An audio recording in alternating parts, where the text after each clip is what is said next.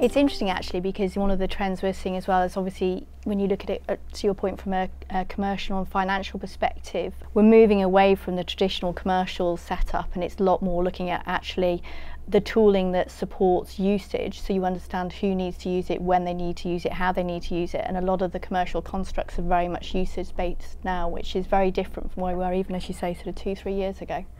But where you have bursty models, so there are certain times when you need enormous capacity. Now you don't need that all the time, so when you're building your fixed infrastructure and you're building it to cope with a peak, then in industries I've worked in before, so especially in media, your peak can be 1,000 times your average, so suddenly you've got to build to 1,000 times more than what you need most of the time.